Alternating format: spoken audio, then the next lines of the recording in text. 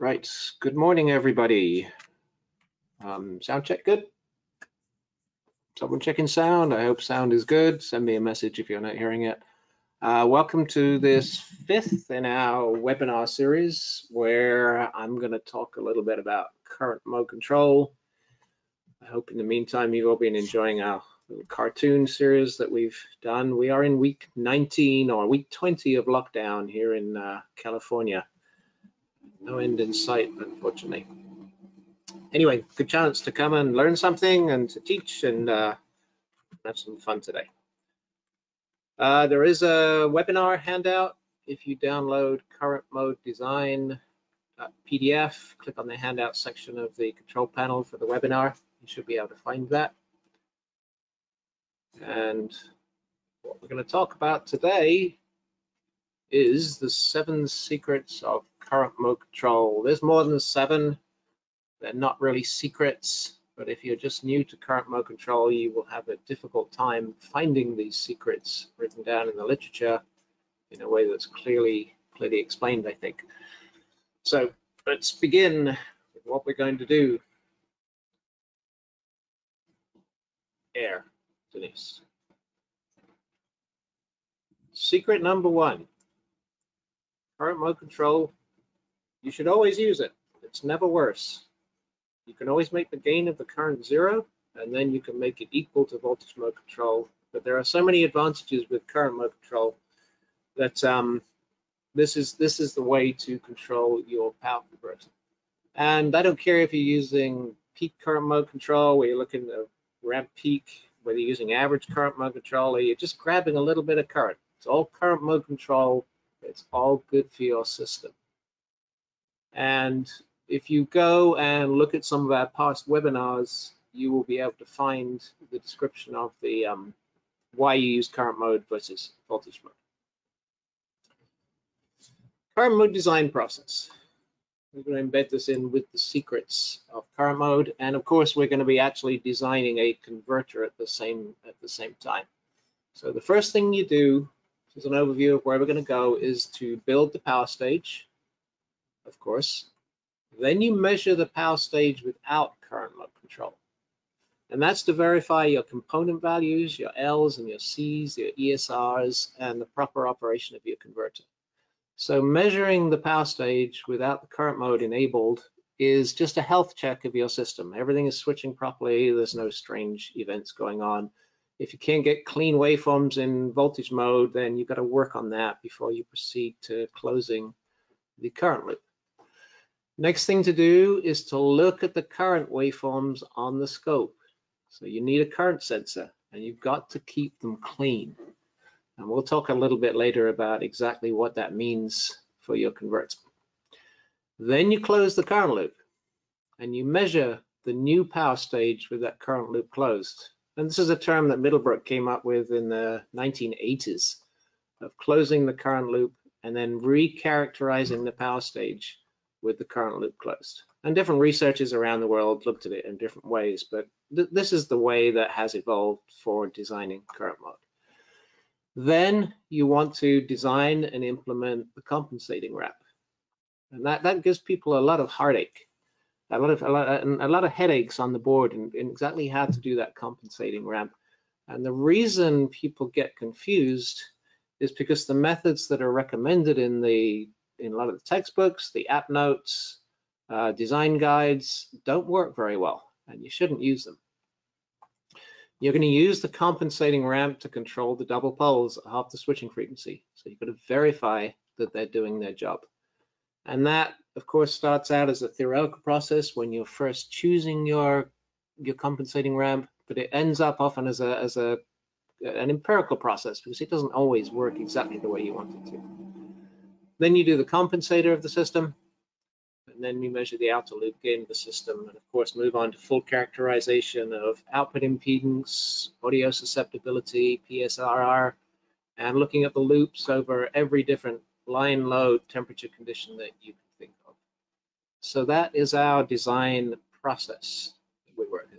And of course, while I'm talking here, feel free to send in questions. We will stop and address questions. on the way. Somebody's put in a question, by the way, the fourth PDF is not opening. That's because it's not a PDF. You have to get rid of the PDF, the .pdf on the Ridley Works demo, turn it into an Excel file. We're not allowed to upload Excel files to go to webinars, so make sure you knock off that last part. You don't need that during this webinar, but it's there for you afterwards to go get equations and things and watch the design process. Okay, let's have a quick tour. I'm going to pull down the camera here. Get myself a second camera and give you a quick tour of the hardware that we're going to work with today. So we've got a power supply on the bench, obviously our bulk power supply, and we've got our test board right here with a control board on it, input caps. This is the power switches and the transformer. This is one of the transformers that gets wound in our design labs. The output cap and diode, and then the output bulk capacitors on here. And then of course we've got a load bank on here for loading down the power supply. And then we got a Ridley box, which is going to do all the testing. And of course this Ridley box is running the presentation and webinar today, going out live to you. So that's our hardware. Put my camera back up here. Okay. And the first thing we're going to do after we built our power stage is measure just the power stage. So right now we'll have a controller on the power stage that looks like this. It's a really slow controller, 4 microfarad compensating cap here, and 150K, 100K divider. So this is a really slow loop of about one hertz crossover. And then we're going to inject a signal into the controller to see how it works. So now let's look at our, oops. All right, my keyboard is not working. There we go, keyboard. Let's go to our design program now. So here's the schematic of our converter. It's a flyback with a flyback transformer here. Characteristics of the transformer, it's got a 64 microhenry turns ratio. It's about a 2-to-1 turns ratio. And output diode, output cap. The output cap is about 400 microfarads with a 4 milliohm ESR on it. So step one on this converter is to measure the control to output gain of the converter with voltage mode control on it. So let's jump into our Ridley box software right here. Let's clear the old stuff. Let's connect. Ridley box connected. Okay, this is the world's first talking frequency response analyzer and scope. And let's click on the plant because that's what we want to measure, just the power stage, and click sweep. Sweep initiated. So beginning the sweep of our power stage now. So this is sweeping the power stage with the current loop open. Here we can see our measurement coming in purple. And while that's coming in, it takes a little while because now we're measuring a frequency response analysis in the presence of a large amount of noise. So we cut down the bandwidth on the measurement and we go slow to make sure we collect plenty of data. While that's coming in, we can actually jump back into our design program. You are using voltage mode control. And we can compare. And here we see the power stage prediction in blue on this curve. And then we can see the purple measurement coming in right on top of that. So it's finished. Sweep number 168 out of 200. There's the switching frequency noise coming in. 100 kilohertz, we ignore that. And what we've done now is a health check of our system. Does this measurement agree with what we thought that LC filter should be? So we can see the DC gain is correct, the resonant frequency is correct, the capacitor value and the ESR value is correct. The only thing we're missing, and I talked about this in previous webinars, is that the Q of the filter here, we always miss that. Filters are always more damped than the theory tells you that they are. So we miss a bit of Q here, but we really don't care too much because we're going to close a current loop around this system is the next thing we're going to do. Okay, so that's our measurement of the control to output. Right, now we're going to go back. What was our next step? We're going to measure the power stage without current mode. So we've just verified our filter. We've made sure everything's working. We've got a nice healthy power stage. Now we want to look at the current sense on a scope. So we go to our frequency response analyzer. We disable that for now. Box disconnected. And then we turn on the scope.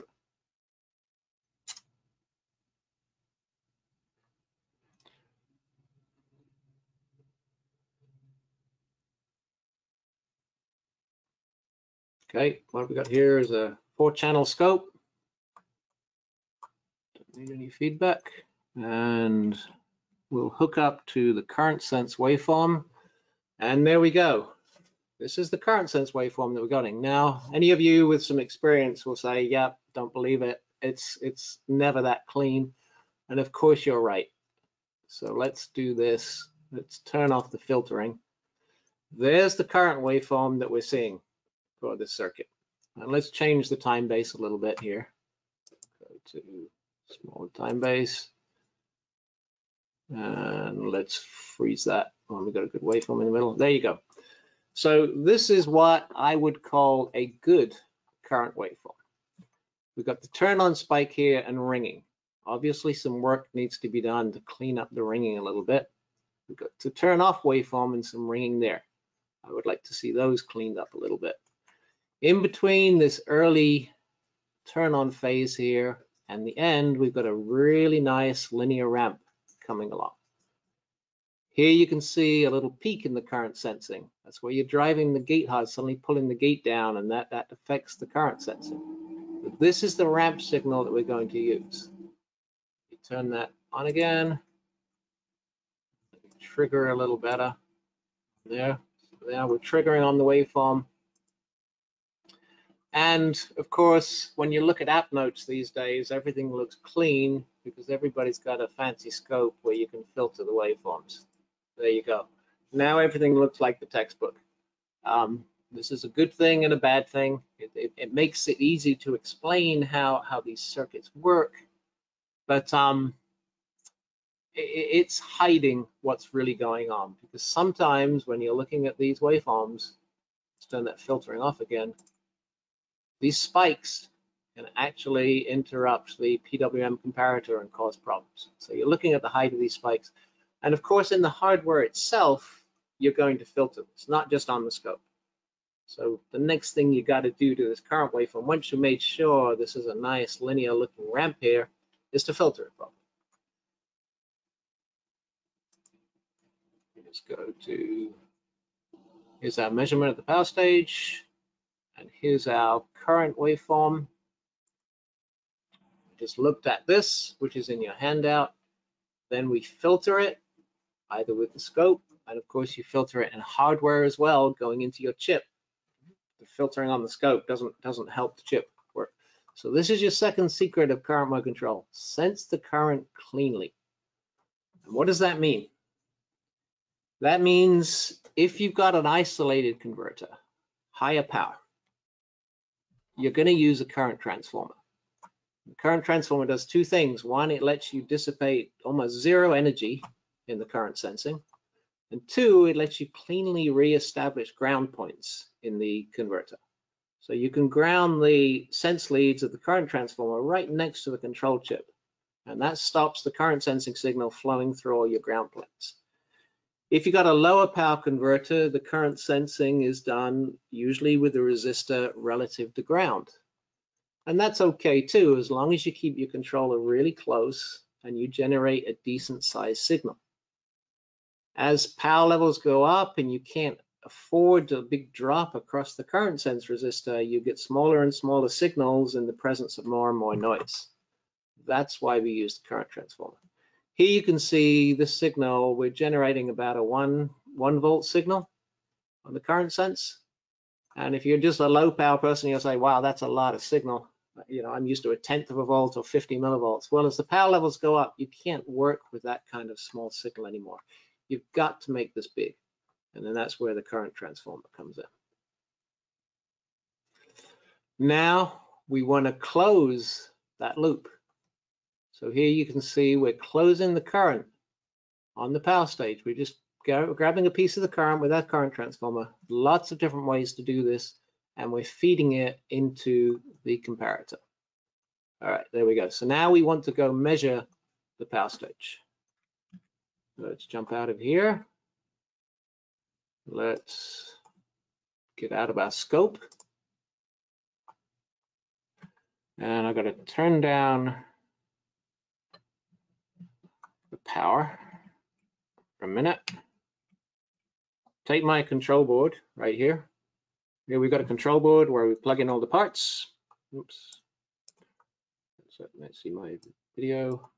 And we're going to move a jumper to go from current mode, voltage mode, which was before, to current mode. If you've got the right chip, you can do this. If you've got the wrong chip, you can't do this.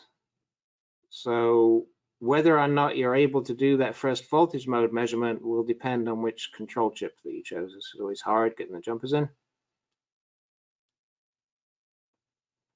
Okay. Current mode, we've changed it. Voltage mode to current mode. Plug the control board back in. Hook up the injection. And turn on the power stage again.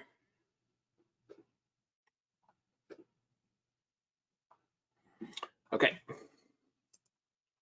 Go back to our measurement. So here we had the first measurement, which was voltage mode. Let's save that. Voltage mode. That was our health check of the system. Let's connect to the analyzer again. And let's do another sweep. Ridley box connected. Sweep initiated. Okay, now we're sweeping again. Let me look.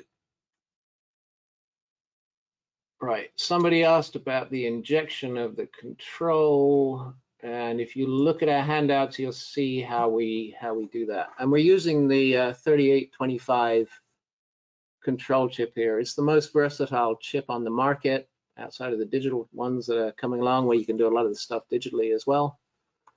And why am I getting 40 dB? Because I'm measuring the wrong signal. I had my probe hooked up to the current. I don't want it on the current. Clear that. Stop. Sweep cancelled. And sweep again. Sweep initiated. So yeah, 3825 control chip here. It's an expensive chip for low power work, but a lot of people actually do still use this chip. Aerospace, very popular. It's an older bipolar chip. It's rugged. You've got every control, every data point to it. You can do worst case analysis on it. So it endures, you know, way beyond where I think the chip companies wanted it to. All right, so we're slowly sweeping along here. You can see our sweep coming in as compared to the red of voltage mode before.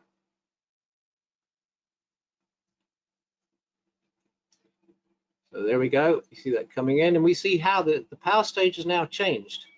This is the big point of making these two measurements. How does this characteristic, this double pole characteristic, change to current mode control? And so far you can see, hey, it looks like a nice single pole response right there. When you read your textbooks and your app notes, you will see that nice single pole response. And then, depending on which app note or paper you're reading, you will see more stuff going on out here. So this is 1/2 the switching frequency. Move my cursor along there. And we see at that point the classic characteristics of another double pole coming in. So we had a 2-pole system for voltage mode. One of those poles has gone back here to form the single pole of current mode. The other pole has gone out here to merge with another pole from high frequency to cause another double pole. So this is the current mode secret number 3. Your control to output transfer function of the second order system is 3 poles. One here and a complex double pole at half the switching frequency. If you want to be technically correct, you keep sweeping, you see, oh, so there's another double pole going on here. What's that about? Well, that's at 3 halves the switching frequency. And then there'll be another one at 5 halves and 7 halves and so on.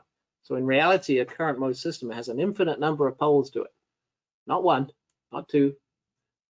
3 is a good approximation because I care about this one. The other ones are just, you know, higher and higher frequency harmonics that, you know, some people actually learn how to use these. Listen to Hamish Lair's presentations. He talks about how to use, you know, harmonics to generate control of other things in the system. But the first thing we see here, this is a current mode system with no compensating ramp. And why would we need one? Because we're working less than 50% duty cycle, right? But you need one because this pole is getting peaky. That means when you look at the waveforms, you're going to see them jitter back and forth. And we're only running at about a 40% duty cycle now, but you have this fairly high Q double pole coming in here that needs to be taken care of. Okay. So that was our secret number 3. The current mode system is a third order system for all intents and purposes. Okay. Let's save that trace, data set 2. So that's current mode, no ramp. And again, almost all of the app notes will tell you you don't need a ramp for less than 50% duty cycle, okay? And it's wrong. If you don't put the ramp in, when you first start up your converter, it's going to be really close as you bring up the voltage to the full 50%. And there's going to be a period in there where it just sits there and jitters and makes a noise at you. And you have to dial up the voltage further to push the duty cycle back till you get to the point where it's clean. So you're not going to be using that part of the duty cycle. That's going to affect your efficiency. It's going to affect your converter operation. You know, it's not a good thing to not kill this ramp, to not kill this double polling. Okay, so forget what you think you know about that. You've got to add the ramp, even if you're less than 50% duty cycle. So I'm going to dial down my input voltage.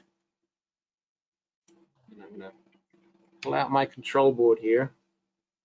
And I'm going to put my ramp in. I'll tell you in a minute how we're doing that. It's a little bit different to what you're probably doing. So now we just add a resistor on the board. We got a ramp. It's actually a resistor, a diode, and a cap. It's all you need to add a ramp. Why wouldn't you do it? Well, I don't know. Always add the ramp. Or differently, I would say always put the revision, the possibility on your board of your real product for the ramp to be there. If you decide not to populate it later because you think you don't need it, that's fine. You can do that. But you really don't want to reinvent a ramp after you've laid the entire board out when you thought you didn't need a ramp. Let's go ahead. We've added the ramp. Bring up the input power supply again to low line right there, and then let's re-sweep that loop. Sweep initiated.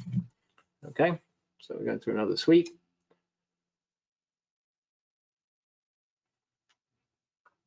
And you can see at low frequencies, the gain has dropped a little bit. Somebody's asked, what's the justification for the ramp compensation at second pole frequency? Go read my dissertation. Go read any of the app notes. They all talk about how you get jitter at half the switching frequency without a ramp. Okay, but what it is in the small signal world, control world, it's changing the Q of this ramp here, of this double pole right there. So I have to go do a little bit of homework on that. So we've added a ramp. It's still a single pole system. The gain has changed a little bit down here, about 6 dB. The pole is shifted a little bit. This region here, it stayed the same. And then out at half the switching frequency, you see we've taken away the peaking of the double pole. And of course, we've taken away the peaking of the next double pole too. Let's save that data set 3. Current mode with ramp. Oops. Save. Okay, so we went from voltage mode, 2-pole system. Current mode, a 3-pole system where the second and third poles were very evident, to current mode with a ramp where we've now pushed down the peak of this double pole at half the switching frequency. How much do we push it down? Well, that's where, you know, you're going to run through your theory, you're going to read through a whole bunch of control books, and the Unitrode TI books will say, well, use half the downslope of the current. Another one will say use the full downslope of the current. Somebody else will say, we'll use this value here. We use a value for a Q of 1 when we design.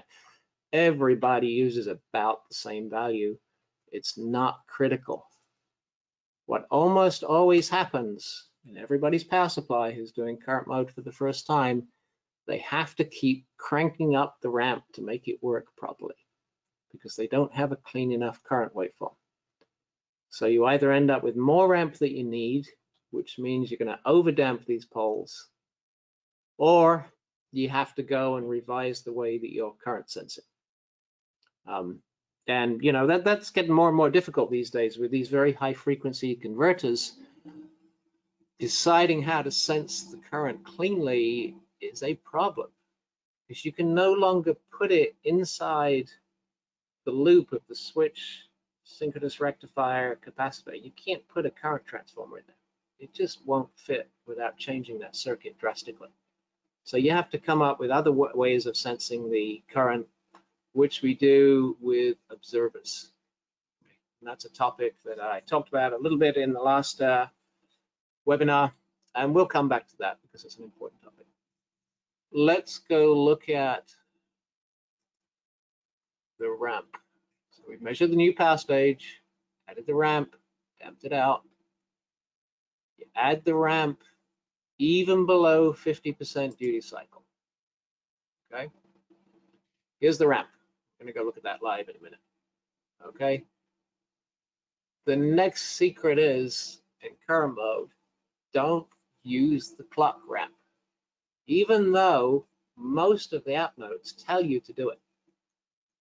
Here's a typical app note pulled from, I think, Unitrode a long time ago, TI, whoever, where you have a control clock cap here, and they say, well, just tie that clock signal to your current sense signal through a big resistor. Okay. It's a sensitive signal here. It's a small cap. Okay, when you do that, you're loading it, and you can't drag much current out of it.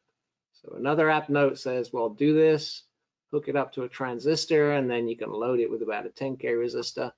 My philosophy of design, and a lot of people come to the same conclusion, is just don't touch the clock right here. Don't hang any traces on it. Don't even put a probe on it. Some of you have been through this, I'm sure, where you take your scope probe, you say, well, my converter's not working properly. Let me go look at the clock, make sure it's clean. You touch the clock and bang, your converter blows up. Okay, this is a very, very sensitive pin. So don't use it. Don't do it that way. Don't do it that way. I think in the notes here, I haven't put the method I use, but it's inside our software. You can go look inside the demo software as well. So, okay, go click on ramp here. And let's make it current mode now. Go to current mode control. Okay. And let's see how we did on those measurements, by the way. You are using current mode control. Okay, here's our current mode, and you can see that we miss. The measurement and the prediction aren't quite together. And that's because we left in a ramp for voltage mode from before. So get rid of that, delete that. Okay. You are using current mode control. Yep.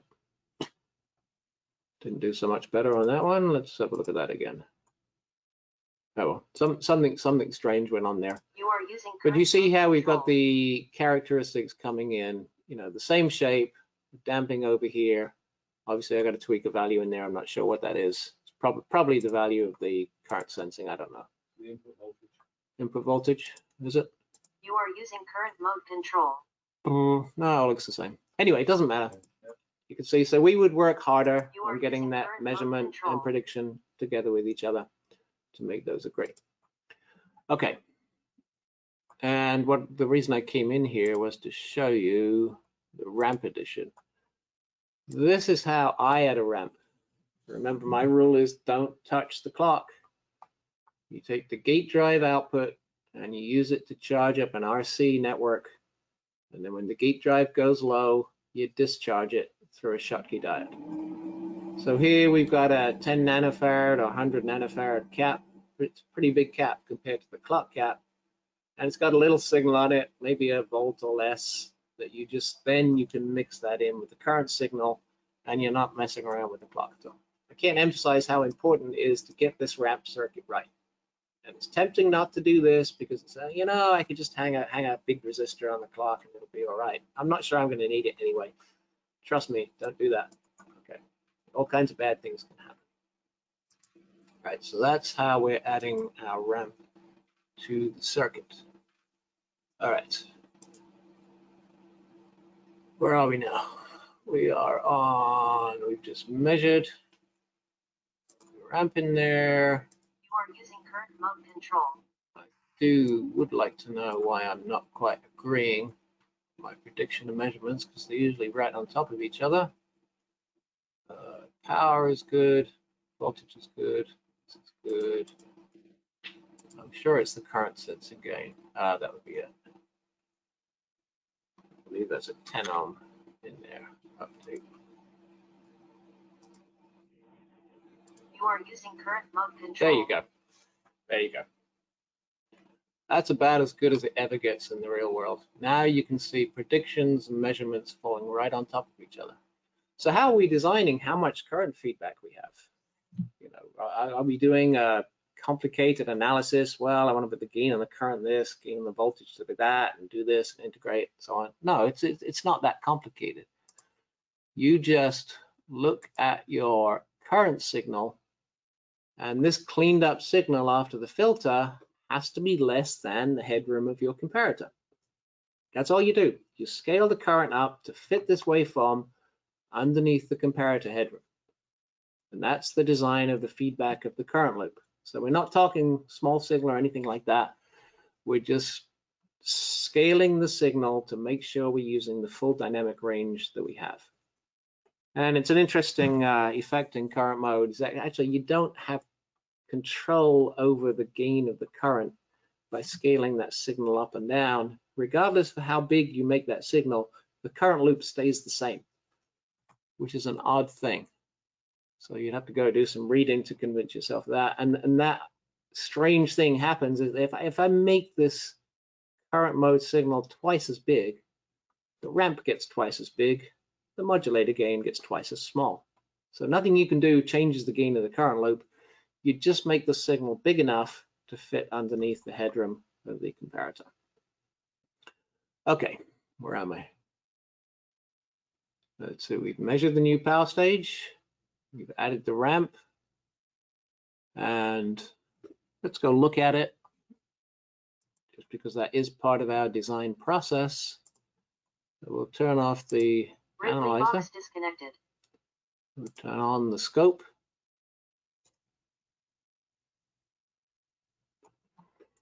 And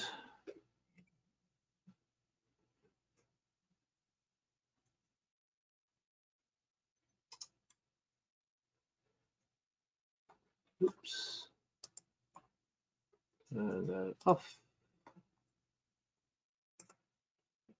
No correct signal. So there's my current signal. Don't know why that got bigger all of a sudden, but it did. There's my current signal coming on. Oh, this is the current plus the ramp into the controller, and the ramp is a decent part of that slope. Okay, so when you're looking at the ramp signal, it should be a significant part of the overall slope. So this is a couple of tenths of a volt for about a 30% duty cycle right now, and this is about 4/10 of a volt. Okay, oops, a bit better. Okay, right there. Okay, so the ramp slope and the current sense slope are in the same ballpark. You shouldn't have one much bigger than the other. If you you don't have enough current slope, you're going to see jitter. Notice that we were getting peaking in that control to output of the current transfer function, even though we were well less than 50% duty cycle. Let's go down a bit on the input voltage. Okay, so now our duty cycle is increasing. Let's do that a little experimentally, and you can see it's smooth. When it first starts regulating, it's pretty smooth on there. Let's trigger on the downslope. Okay. So there's the 50% duty cycle. All is good. Let me go ahead and pull the ramp out a bit. Again, I'll do that while the circuit's running. Don't recommend that. And now we see the ramp is not in there. We dial down the voltage again. Trigger. Now you see right there, you see this jumping around. Okay, that's the subharmonic oscillation. We've lost control of the converter there. So it's just jittering back and forth because we haven't added the ramp to it. And again, we're well less than 50% duty cycle here. Okay, so if you're going to believe the app notes, they tell you this is okay. They say everything's fine, everything's stable. No, it's not. It's jittering. And when you close the next loop, it will get much worse. Okay, so you don't want to see this going on in your converter. Okay, I'm not going to plug that one back in, but I think you get the point there. This is high frequency jitter at 50 kilohertz, but it's random. So it kicks up stochastic noise, and that's when you hear your converter. Some of you, I'm sure, have heard this. Your converter comes in, just starts to regulate, and it kind of makes a hissy noise at you. Okay, that means you don't have enough ramp or something unclean is going on in the modulator. So make sure you take care of this. Damp out that tendency to oscillate. Okay, what are we going to do next? Let's go back to here. So we've done that. We figured out the proper way to add the clock ramp. Now let's go into our design program and say, okay, here's my measurement, here's my prediction, right on top of each other, everything is good. Now let's go ahead and do design of the compensator. So turn on compensation right here. So now you see the green curve. Show that by itself if you like. So here's the compensator. It's an integral, and then a lead, and then a lag. Or it's a type 2 compensator that we're putting into the system. Has lots of gain down here. You see it's a compensator that does not raise the phase above 0 degrees. It pulls it up towards 0, but it never gets there because it's just type 2. There's no differentiation. So the pole comes in and it knocks the phase back down again. What are we trying to achieve with our compensator? We're trying to get ourselves a nice loop gain on the system. So this is our loop gain. So down here, we've got about 70 dB of gain. It's down with a -1 slope. Then it hits the pole of the power stage. It's down with a -2 slope for a while. 0 of the compensator kicks in. We go back to a -1 slope. And then at half the switching frequency, the double poles break in. So here it goes down from a -1 to a -3 slope. Okay, so another pole coming in from the compensator of the system. So this is my loop gain. It's crossing over right now at 5 kilohertz, 65 degrees. Remember from a previous webinar, Use this form to don't obsess over equations. Look at these curves. Do I like that loop? Do I like that phase margin? Well, if I don't, I'll drop down the 0 a little bit. Okay, so this is going down to a lower frequency, and now the phase margin is climbing. Maybe you want 72 degrees of phase in here. You can get that if you tweak this down from where it wants it to be. And of course, there's trade-offs in doing that. Okay, you're working with curves. It's not complex mathematical matrix analysis. You're looking at the curves, you're shaping them, looking at the phase margin, deciding whether you like what you see here. So learn to read these curves. It's an important skill for engineers. Okay, don't obsess over equations on this. And there's our compensator. What we do now is we've chosen the pole zeros. We got the shape that we like. Now you click on this compensation button, And here you can see the values that need to be plugged into the board. Okay, so we've got an open loop board right now, and what I'm going to do is power this down. I'm going to take my control board with its slow open loop values, and don't worry, I'm not going to do what I did last time, which was to plug in the values while you watch. Okay, so here's my board is here. I'm going to hand this over to John, my trusty assistant. Plug in the values for me. He can see my other screen here while he's doing that. So while he's plugging values into that board, it should take him a couple of minutes. Let's see what questions we've got here. Let's see. I see John has answered many of your questions, so I appreciate that. John Beecroft is helping out here. Do we have a webinar on how to read curves? Well, that's what engineering is all about. Engineering these days with the new graduates and the way things are done in university is not about how to read curves, it's how to crank equations. Okay, you've lost the plot, I'm afraid. It's not about that. Here's an analogy for you. Analogies are not very good, but you know, if you want to build a car and you want to put a tire on it, you're not going to go look up the chemical composition of the tire and you know, deep analysis of how you actually make a tire. You just buy a tire and you put it on. Okay, curves, you know, you're not going to look for a transistor equation and say, well, what's the transistor equation so I can optimize switching? It's like, no, you get the curve of the transistor and you draw your lines on the curve and you say, okay, I want one that switches a bit faster. Give me a different curve on that. Okay, control is the same thing. Don't get obsessed with diving deep into equations. You know, work with the curves. It's the way we've always done it in this field. It's the way that Bodhi did it. It's the way Nyquist did it. They did diagrams and curves. Learn how to read them, study them. Okay, that is not a dead art. That is the way that we do it, because the equations almost always fall apart in power systems. There's so much noise. There's such a complex system. There's so high order that you have to move away and say, okay, let me just go measure that. And that's what the whole Bodhi plot world is all about. Okay, get one more question. Is it okay to record this webinar for yourself? Well, you can if you want to. We'll have a cleaner version. I see that was already answered, sorry. How will you calculate R and C value? Well, when we wrote this program 30 years ago, that's the first question I answered. How do you calculate the R's and C's of a compensator for a type 1, type 2, type 3? It's a 40, 50-year-old question. So you can go recrank the equations yourself. You can go read Basso's book if you want to do that. You can get our, you know, free demo software.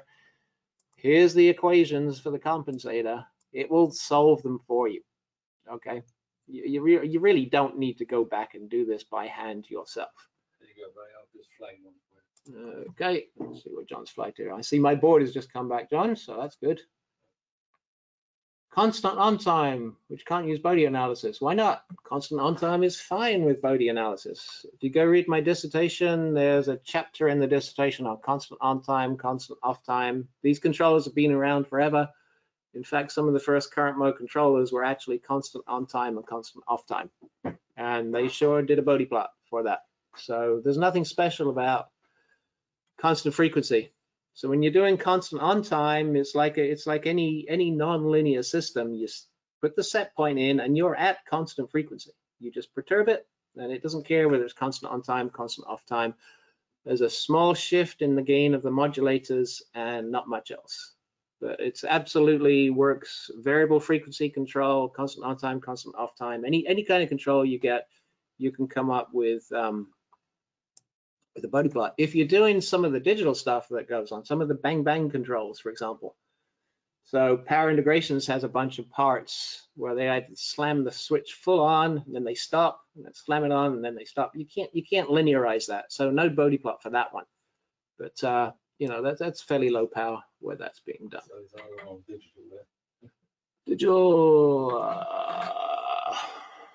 How will things change in a digital current mode control? They are absolutely knocking themselves out, trying to figure out how to sense a ramp and compare it to a reference, just like analog does. Okay. In fact, in a lot of the digital controllers, they give up because that's hard to do digitally. Watch that current instantaneously and trip. You can't do that digitally. You can't sample enough and it's too noisy. So some of the digital controllers, like the TI, Piccolo, and some others, they just put comparators back in the controllers for you. They say, all right, let's do that bit analog. We want the fast protection, the fast current mode. That's one solution. There are cleaner solutions I'd like to be explored, but I don't know anyone that's doing that. All right, we now have a closed loop board come here. All the values from our converter I put in there. I didn't change anything. I don't have it. Right, so there's our board. It's all ready to go. Plug him in.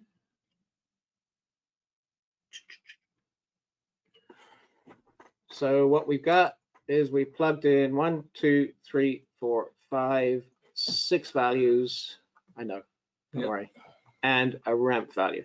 Okay, so here's the values that you use. And of course, these are, values you're not going to find. So 22.7 became a 22K, 16.7, that became a 16.2 or whatever the nearest value is. Okay, you can fill the actual values in if you want to, or you can,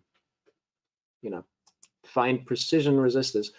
Only 2 resistors matter, R1, RB. They have to be good resistors. Maybe 1%, maybe 0.1%, depending on what your DC regulation is going to be. The other ones here, 20% plus or minus is fine. Okay, you're just shifting the curve a little bit. Not rocket science, it's not precision. You can shift it 20% and everything will be stable. That's what phase margin is all about. Put plenty in there, so you're going to allow for shift in these components. And of course, you're not going to hit capacitor values right on the nose, because they've just got discrete jumps in those. All right, let's go turn off our scope. Don't need that anymore. Go back to the analyzer, turn it back on. And we got to move our probe. Go to the presentation for a minute. There's our compensator values. We now move, before we had a probe channel C of this analyzer, 4-channel analyzer was going on the output of the air amplifier, and channel D was going to the output of the power supply. Sorry, make that bigger. So I was going from channel C to channel D. Now I'm going from channel D to channel A. Actually, my probes are already there because I got, it's the advantage of the 4-channel analyzer. So now we're going to go and try and measure the loop of the system. Go back, jump into the Ridley box, turn it on, and tell it that we want to measure a loop gain now. Notice here we've got these menus. Before we measured the plant, now we measure the loop gain. Use this Ridley box setup for measuring loop gains. Shows you your test setup. Okay. You can go look at the settings. What it's done now is it's changed the source to a variable amplitude. And it's got initial value, final value, and different poles coming in. And if you want to get sophisticated, you can go actually look at that source coming in here. And then you can change the source settings. So you can dial numbers up and down so we can make that number bigger. We can push it all around visually. Doing it all with the curves again. What's the equation? I don't know. I don't remember that. If you don't like that and you want your own equations for injecting, we give you a source size here where you can come in and manually change that in an Excel sheet. Okay, that's the great thing about our software. You all know Excel. Everything is there. Everything is looking at you. All right, let's see if we can measure a loop on this system. Let's turn on the power supply first. That'll help. And there we go. And click on sweep. Sweep initiated. Now we've got a challenging measurements on our hand because we're supposed to be somewhere up above 60, 70 dB on this loop gain. And I'm measuring 0 dB. Let's make sure I got the right probes. Ba, ba, ba, ba, ba. Oh, I'm not injecting a signal. Let's inject a signal. Before, when I was injecting into the power stage only, I was using that little impedance network to inject the signal. Now I'm doing the classic loop injection technique right here, where I'm going from the source through an isolation transformer across this 20 ohm resistor here, okay? And with the Ridley box analyzer, the isolator is built in. So that's all, it's just a connector on the box, which is nice. You don't have another chunk of test equipment sitting on your bench. let's go back here. Okay. And you can see we lost the initial part of that because I didn't have a signal injection, but it's moving along quite happily now. And let's go compare with the prediction. And Ridley works. You are using current mode control. And of course, some of you have your own MathCAD files and things, you know, for doing this. You know, our box just, it flows data straight into Excel. So this data is reading right into a column of Excel. And it does it live, which is kind of cool. You don't have to stop and then export values. It's all there live. So then you can just plot that on top of whatever kind of models you like to use. You can probably flow it into MathCAD, MATLAB, whatever you want to do, as long as you know how to grab some cells from Excel. Back to Ridley works, and here we see our prediction. Turn off the compensator. I don't see the measurement yet. Let's turn on the measurement. There's the measurement. Look at that, right on top of the predicted loop gain here. That's pretty good. See, the phase is not on top. It's 180 degrees out of phase. So flip it. So there you go. So there you see our phase and our gain doing a nice job of laying right on top of each other. Okay. It's going a bit slow now. You'll notice that. Okay. That's because we've set our bandwidth lower. Because the bandwidth of the measurement is 10 hertz. Okay. Before, when we were measuring the power stage, it was 100 hertz. And the reason that we refine this down more is that we're trying to measure these high loop gains. We've got to make sure our op amps are working properly. We're getting the gain that we want. We want to see that these low frequency region with line noise is truly getting the gain that we want in there. Okay, so you have the option to drop this down to 1 hertz if you want to. If you wanted to do 0.1 hertz, you could do that too. Okay, so there's our measurement flowing in. And you know, if you're used to using our AP analyzer, you know, this is a bit slow compared to that, but quite honestly, when you're plotting it on top of prediction, you got a lot of thinking to do. It's like, what happened here? I dropped a little bit of phase there. This looks good. This looks good. You know, let's see what happens over here.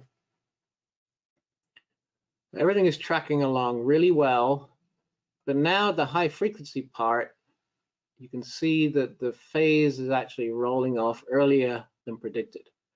Normally, to me, that means that my op amp can't handle it. Okay, so our op amp, well, it's not asking for much gain here, you know, just 6 dB of gain, but the phase is starting to roll off a little bit early. So that would be the only difference here. When you're in the lab measuring your power stages, you know, if you get them this close, you're doing a really, really good job. And you have to decide, do I want to try and model this? Do I want to sit, you know, on my computer for days or weeks or months trying to get this better?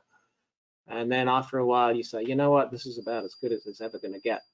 When I cross over, the model is really good. A little bit beyond that, up to 1/10 the switching frequency. It's really good. Don't worry about these deviations further on. Okay. Let's go. Where are we now? By the way, I really like this thing where the data flows as it goes. You know, whether you're using a simulator or a measurement device, if it goes and measures and then just throws all the data at you, you're overwhelmed. It's like, well, what am I looking at? But when it comes into you, you know, at a controlled pace here, it's like, oh, I can think about that bit. Well, I can think about this bit. Then I can think about crossover. Then I can think about here. Let's go start that beginning part again, where the high gain is. We have an auto sweep here that repeats. Quite honestly, sometimes I use it, sometimes I don't. But now you see we're getting almost 70 dB of gain here in this region. Now it's a little bit more noisy down here because when this is 70 dB, well, if it was 60 dB, that's a gain of 1,000. The injected signal is probably a couple of hundred millivolts. That means the other measured signal is a couple of hundred microvolts. So the fact that you can do this, you know, with actually scope waveforms is pretty amazing. And it's all a function of how well you ground, how cleanly you do it, what the software settings are, and so on. Okay, so there you go. We filled in that part of the loop right there. And let's just canceled. So we've done that bit. And Don't worry about that. Let's do one more experiment here. Let's measure this loop without the ramp in it. I haven't done this experiment, so this will be interesting. Let's go back to measure. Pull out my ramp while it's running. Dangerous, don't do that. Got practice. So let's sweep that. Let's crank up the bandwidth a little bit to 100 hertz, so it goes a bit faster. We don't have to wait. We'll sweep one more time. Sweep initiated. So you can see this family of curves you're collecting here, which is nice. So you got the original voltage mode power stage in red, which you labeled, and you did the current mode with no ramp, and you did the current mode with a ramp, and then you did, let me save this data set 4 actually.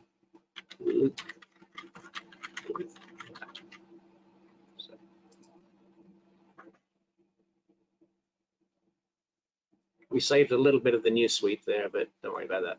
So that green curve is the loop with the ramp. See, the gain has gone up there. We'd expect it to, because the yellow to blue curve was the removal of the ramp. So that gain went up.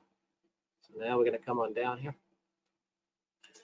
And when you're doing these sweeps, you know, people have asked me recently about dynamic ranges of these machines. It's a very deceptive thing. What you really care about is what's your dynamic range with a lot of noise in the system. That tells you, are you able to measure these kind of gains in the system, which are important to you? Or can you not see them because the noise overwhelms, you know, the system? So here we go, sweeping along here. And you see the phase now is pulling up. Well, that's nice, we gained a bit of phase there. But our gain curve has bumped. Sweep complete. Move our cursor out of the way a little bit. Okay. So the green curve there was the loop before. This is the loop now. And you can see we're getting pretty close to cutting into 10 dB of gain margin, which is my standard for a good loop. But even though there is just about enough gain margin in there, this is going to jitter. So when you bring on the power supply, it's going to sit there, wobble back and forth. Okay. When we're down, this is about a 35% duty cycle. When we're down at 45% duty cycle, this is going to get very close to 0 dB. That's why you must add this ramp to suppress these double poles in here. Okay, you can get the point on that. Let's go back here. 3 minutes to go. We did it. We designed the converter and plugged in the parts and made all these measurements, and I talked a lot in 1 hour. I hope you all got a lot out of that. A couple of slides to go.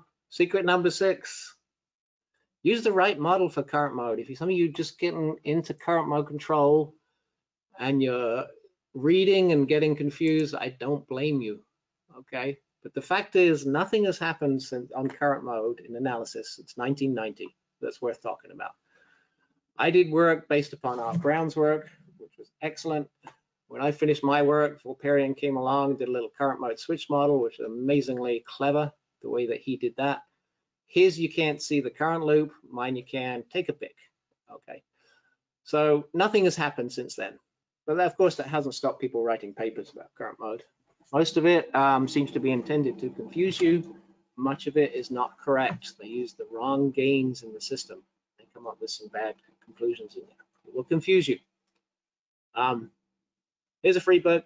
If you like current mode, you see the questions coming in about ramps and things, go read this book, 200 pages, the gory details of current mode control. And of course, that has references. You can go read those too.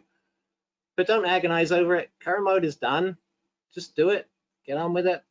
Don't, you know, if you find yourself, oh, I've got to write a dissertation about current mode control, you know, don't do it. There's other things to be done. We don't need the refinements, quite honestly. It's been there for 30 years now. Secret number 7. So here's my secret number 6. Don't wrap yourself around the axle on analysis. Secret number 7, make measurements. If you're not doing these measurements, current mode is difficult and it will go wrong. When you're measuring these systems, you're making these Bode plot measurements and reading the curves, it's easy. We've done it in 1 hour here, plus a lot more. And it should be that easy when you're at work. Okay, but if you're not measuring Bode plots, it's not going to be that way. You'll get wrapped around on wrapped around the axle on the details of analysis. It can get very, very hairy. You know, just don't overanalyze this thing. Okay, we'll answer questions just a moment. Just remember, you've got a demo of Ridley Works that you can download. So you go download that PDF file, RidWorks demo, open it up. It only does the buck converter. We want you, of course, to buy the full version. The design workshops, of course, we're on hold with these. We have all kinds of plans coming along for doing things about that. Keep an eye open on our website. And of course, we'll send you newsletters about what's going on with our workshop. This is where you come in and you actually build the magnetics, the controllers, the boards yourself, and it's a very intense 4-day hands-on workshop that we do. Frequency response analyzers, the Ridley box is a good workhorse. If you're aerospace, high-end, you need the power, the calibration, the MIL certification, everything else. The AP is the gold standard for all analyzers, of course. It's got a nice high-power source on it and extended range and so on. Facebook group, lots of you are on there. 4,000 Power Supply designers on Facebook. Here's your free book. And Power Supply Design Center articles. Much of the things we're doing are here. Also here are all of our webinars from the past. Have I listed those? No, I haven't listed those. Go to this section here, you'll find our recent webinars that you can download and look at. Okay, and then of course there's the Ridley box here. It's a nice tool. Nice tool. Started shipping this week. We had first ship. I know I told people I was shipping last time we did a webinar, but we had a few mechanical hiccups on there. All is good now. Let's see, have you flagged any things for me, John?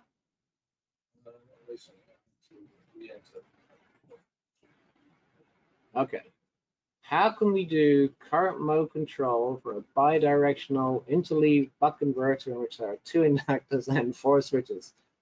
Yep, good luck. That's a tough thing to do, but if it's buck converters these days, the secret to current mode is observers.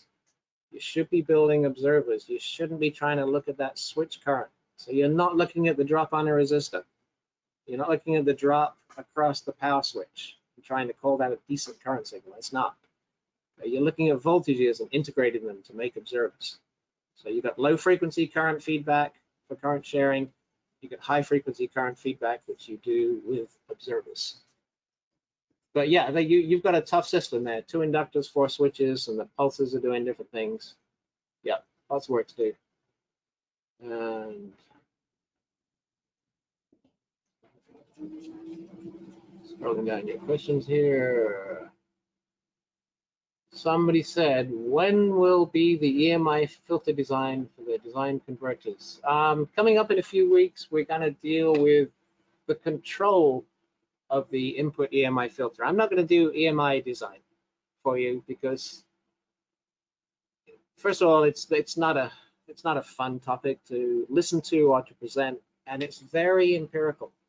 The way EMI filters are done is you build your power stage, you measure the noise, you design a filter to suppress the noise. There is no theoretical predicting of the noise. Everybody's been trying to do this for decades now, but they always miss. There'll be a band of noise. Oops, didn't see that one coming. And you just have to generate the converter, measure what you got, design your EMI filter around. What I find a lot more interesting than that EMI filter design, which of course we all have to do, is how do you control an EMI filter? People have talked about that for many, many years now. But the control of the converter is a fairly new topic that some of the digital people, you know, advanced digital, the high power, have certainly worked on controlling the filters outside the power supply box. So that is a webinar coming up that I was going to do at APEC that will be coming up.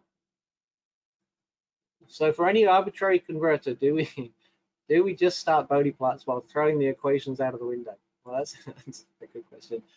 No, of course not. You're going to measure a Bodie plot. You're going to try and predict it, but you got this balance.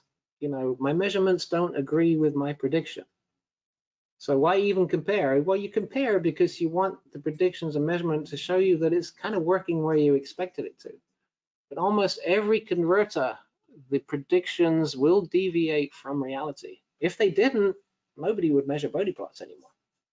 So, you know, the linear audio field, for example, they used to measure Bode plots. They don't anymore because their predictions and measurements are really, really good. So no, you don't throw them out the window. You know, for all the basic converters, we've got them all in our software that we certainly overlay the predictions and the measurements to make sure you're doing it properly. I'm just saying, don't neglect the measurement. What I see these days is people try to predict and predict and predict, and they never measure. It's like, well, we don't have a way to measure it. It's like, okay, well, don't ship a power supply then. Okay, if you're not making measurements, you're not responsible to your customer because your predictions will not be 100% correct. There'll be ranges where it doesn't work. So you're not throwing it out. It's just a balance between analysis and measurement. If you like the analysis, you got time in your product development, by all means, go for it. But it's going to fall apart at some point on all of it. Recorded webinar, you will all get an email when this webinar is done, and you'll all get an invitation to come to our design center, and you can see all of our webinars from the past. And we will also attach the the handouts to that as well. I flagged one for you. Right? Flag one for me? Yeah. Lots of questions coming in. This is about Vulperian switch model. The Vulperian switch model Yeah. is the question on that. There's two, say some words on it. there's two Vulperian switch models. One is his PWM switch, okay? And his PWM switch was the basis for my current mode model.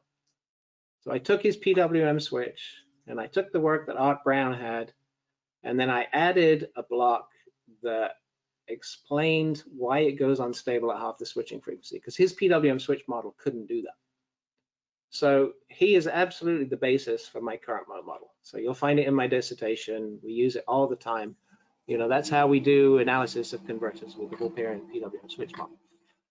Now, right after I finished my PhD dissertation, Vulperian looked at it and went, I could make a switch model for that. And he came up with this. It took him 2 days. It took me 3 years. It took him 2 days. He came up with this switch model where he put a little capacitor on the output, and he had the exact same double pole equations that I had in a very, very elegant way, you know. And it's a nice model. As I say, you've lost the current loop. He embeds the current loop into the block and says, this is the control to output. The equations for that, the math for that, the results from there are exactly the same as my current mode model. So mine came first, and he came along and said, oh, there's a switch model that will do that for you. It's a nice little, you know, spice thing you can implement, but you have lost the current information. So it's a toss-up between which one of those two that you want to use. I like using this voltage mode model. You put it in there, you augment it with a current loop, and then when you dial down the current loop, it turns into voltage mode. With his current mode switch model, if you dial down the gain of the current, it's relative to the ramp, in some part it falls apart and he has to switch over to a different model. So when I'm using the Vulperian model, I'm only using one of them, and I can transition from voltage mode to current mode control. So that's a long-winded answer to Dr. Vulperian's thing there. And his switch model was done, I think 1986 was the publication date for that. Just really good work. Am I injecting, which software am I using? That's the Ridley Works software, you got that, okay. Why is the gain less in high frequency? Not sure what that means. Any other questions, John? Okay, well, we've got a few minutes over here, that's good. Thank you all for coming. It's been a pleasure teaching you all again. We'll be back in about 3 weeks. Not sure what we're gonna do next time. I might bite off the input filter issue, but that's a difficult one to prepare for. I'll probably do, it'd probably be a magnetics webinar next time, actually. And I think what we might do next time is we might actually wind a magnetic during the webinar, see if we can do that. That will be a challenge, but that will be fun as well. Because most of you I know have difficulty. How do I source my custom magnetics? And it's a 1 week, 1 month, 3 month process. And we like to do it, you know, when we're building magnetics for ourselves, it's about 10 minutes to wind magnetics, customize them, gap them, and make them work. So we'll think about bringing along some of that teaching to you. And if you have any comments, you know, about what kind of topics you'd like to see, we'll be happy to get those from you too. So let's see, do you have any other questions coming in, John, or are they pretty much good? It's pretty good right now. Everybody's still in here. So I think I'm gonna sign off here. Thank you all for coming, and we'll be back in a few weeks. Come over to our website, come join our Facebook group, and we'll talk more about power supply design. Thanks so much for everybody. Thank you. Stop. How do I stop?